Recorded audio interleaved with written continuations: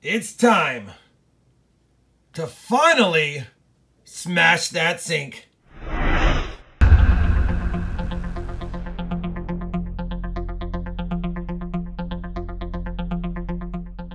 Hey everybody, it's Rob with RobFindsTreasure, and those that have been part of my channel since the very beginning remember the story of my war nickel getting lost down the sink. Now this is a card submitted by one of my moderators, Jan Lewitt.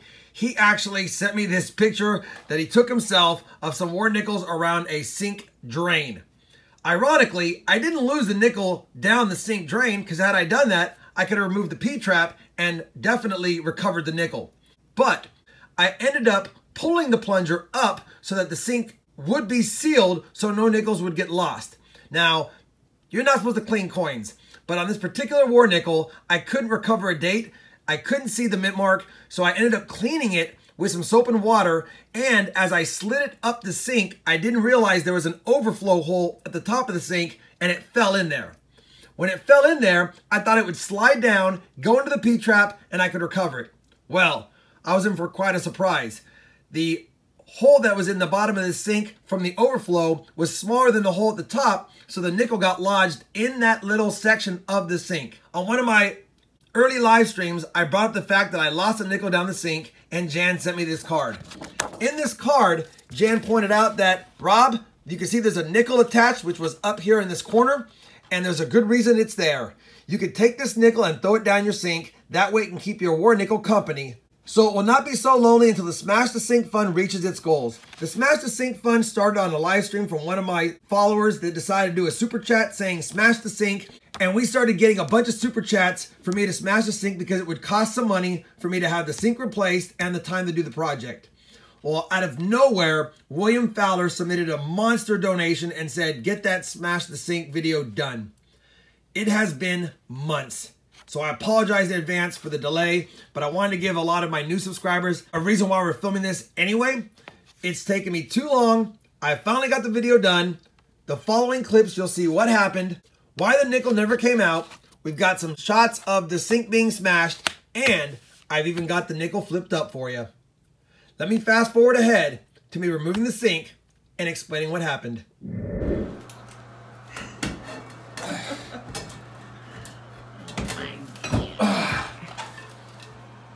Come on! The sink is out. Let's go.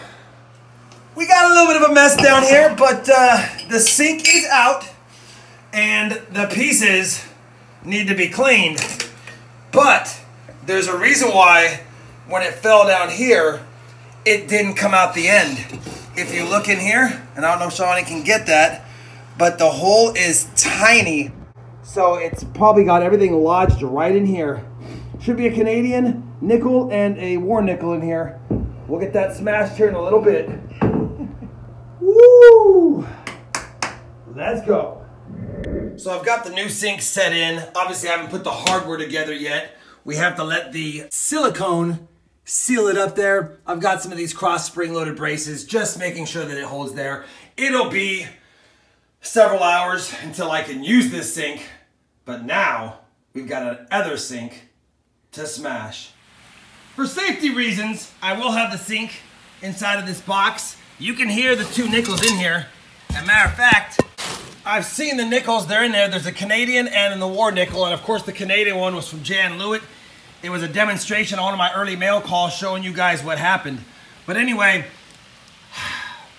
who would have thought the nickels would have fit so perfectly right up in here and fall in and not be able to come out because the hole at the bottom down there is just not wide enough for a nickel. Now for demonstration purposes, I've got a nickel in my pocket, ironically, another war nickel, and it cannot go through that hole down there, but it fits.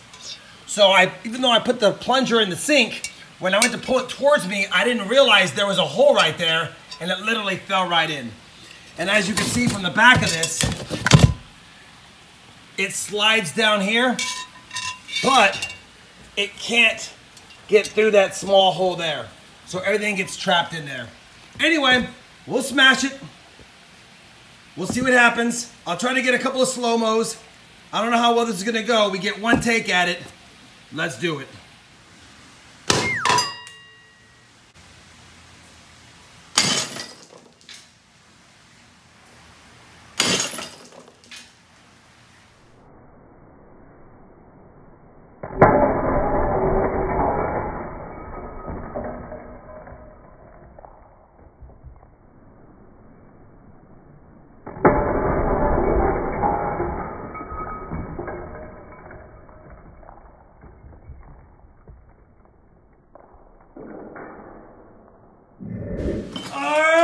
Well, good news is we broke it right here, and I can already see in here if Charlotte wants to bring the camera around.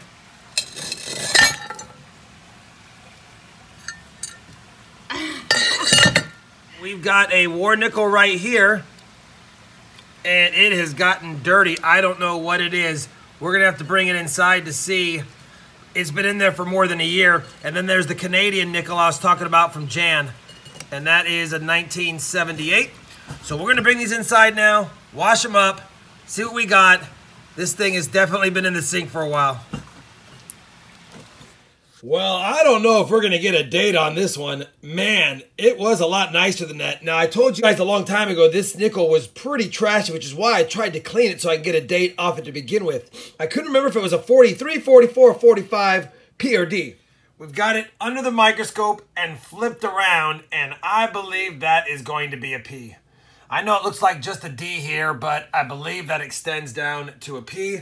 Let me just wipe it away a little bit, see if we can get any more detail off that. Yeah, letter P. So it is a Philadelphia minted war nickel. And the date area, that's going to be rough. I don't know if we're going to be able to get a date off that. Let's try again with the naked eye. See if we can get any details. Wow.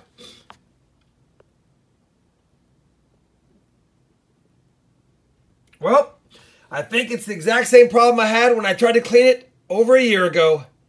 We don't know if it's a 43, 44, 45P, but it doesn't matter. In this condition, it's just worth its melt value. Still, we finally got it out of the sink. I think I'm going to flip this guy up and call him Smash the Sink and keep it as part of the collection for a long time. So there's the pieces of the sink. Some of you guys said you were interested in getting some of these pieces, and I don't know if I really want to ship these kind of pieces in the mail, but I'll probably have to break some of these pieces down as well, just so they're not as big and dangerous to ship. But I know William Fowler wanted a piece.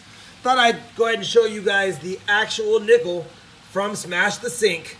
I know I'm just having a little fun with it, sticking it in a little case here for you guys to take a look. Let's get it in the sun and see what it looks like out here.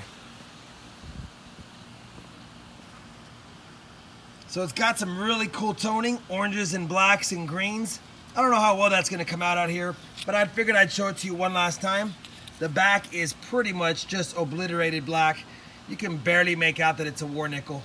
1940-something P. Probably a 43, because I believe it was a 43. I thought it might have been a D and I couldn't remember. But there you go.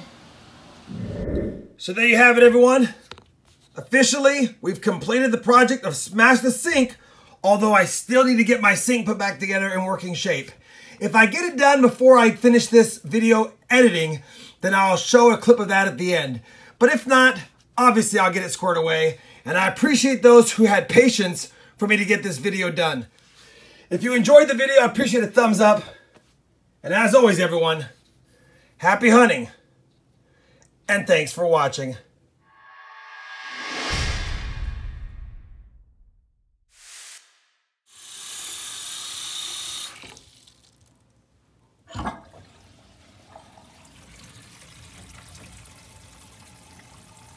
Like a glove?